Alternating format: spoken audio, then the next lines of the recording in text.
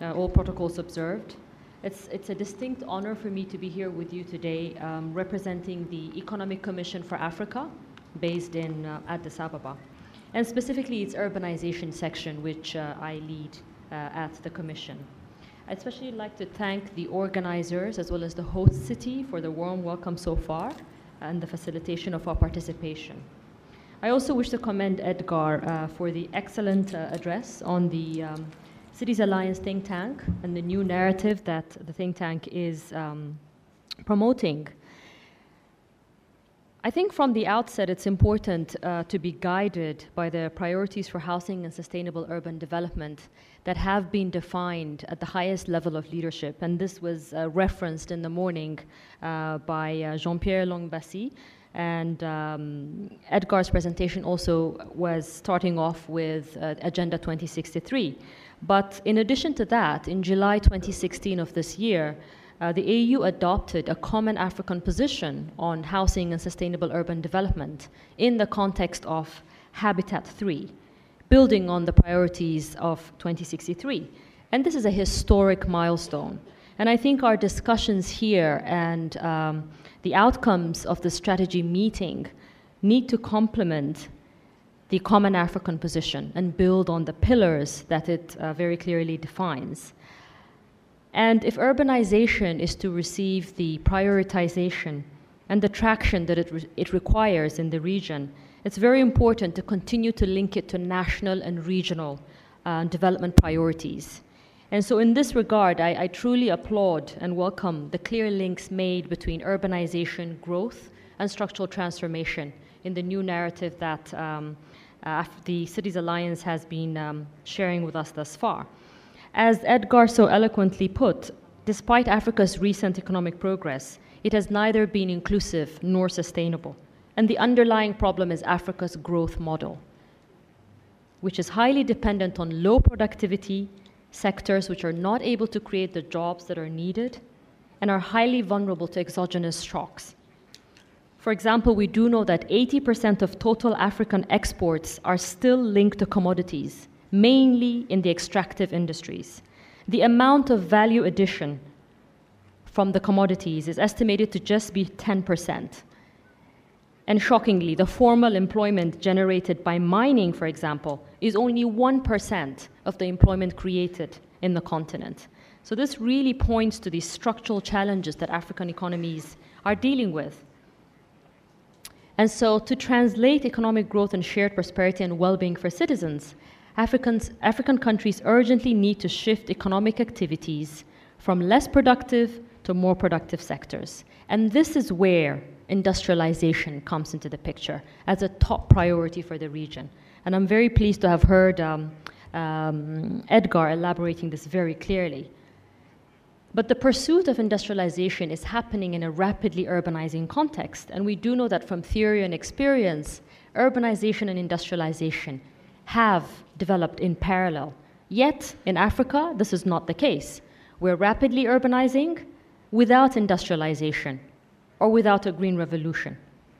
The correlation of urbanization and manufacturing value added as a percentage of GDP is extremely low. And so it becomes very urgent to transform Africa's cities into nodes of productivity and growth that enhance value addition, forward and backward linkages to the rest of the economy, especially with respect to agriculture, minerals, and natural resources. And the distinguished panelist from Liberia has also very eloquently elaborated these linkages. And I'd like to point to two issues. Employment is indicated as one of the principles and goals of sustainable urbanism in the CAT narrative. But I do not think it's fully addressed in the subsequent articulation. Where will the necessary jobs for Africa's growing urban population come from? In addition, we've been talking about financing and revenue generation at the local level. How is it that local authorities will be able to substantially increase their revenues and financial basis in order to invest in services and infrastructure? Again, I think this is where the industrialization comes in, offering opportunities. Let me just point to a few issues related to industrialization. First, it's important to plan and manage cities and human settlements so that they enable and do not hinder industrialization. Are we planning our cities with the intention of facilitating industrialization? Are cities really providing the skilled pool laborers, markets, inputs, and knowledge? Are they able to facilitate low barriers to entry, such as access to land, finance, and business support services to facilitate industrialization?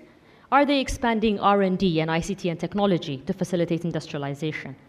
And vice versa, we also need deliberate policies to ensure that industry takes advantage of the opportunities that are arising from urban growth and urban consumption.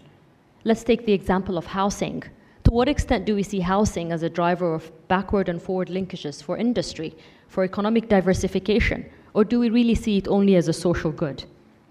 Thirdly, related to these issues, we do need a cross-sectoral approach which links urbanization to sector policies, to investment policies. This is not necessarily the case at present. And fourthly, it becomes very important to mainstream urbanization into national development planning. We do need national urban policies, but we also need to mainstream urbanization as a strategic growth and development factor at the highest level, which is our national development planning. And this is what will allow us to develop a well-connected and balanced national system or hierarchy of cities. It will also allow us to develop urban growth poles that optimize locational advantages and endowments. And importantly, as also mentioned earlier, rural-urban linkages. We will still have 1 billion people in rural areas by 2050. So for Africa, this remains a very important priority. The final point I'd like to make actually is on data and statistics, which was also referred to by Edgar at the end. I think this is a very, very critical area that requires attention. So far, we do know that urban data and statistics has largely been demographic. We are in the blind when it comes to economic data at the local level, to the dynamic aspects of urbanization. We focus mostly on the static aspects and the spatial dimensions of national development planning. So at ECA, we've been focusing on a number of issues, and especially industrialization, as Edgar said. And I'm also very pleased to let you know that the next economic report on Africa will focus on industrialization and urbanization. And we're undertaking 11 country case studies in Africa, which will provide some insights into the how and the what of optimizing urbanization and industrialization linkages in Africa. So we very much look forward to engagement and collaboration in this regard with Cities Alliance and all partners here present. Thank you.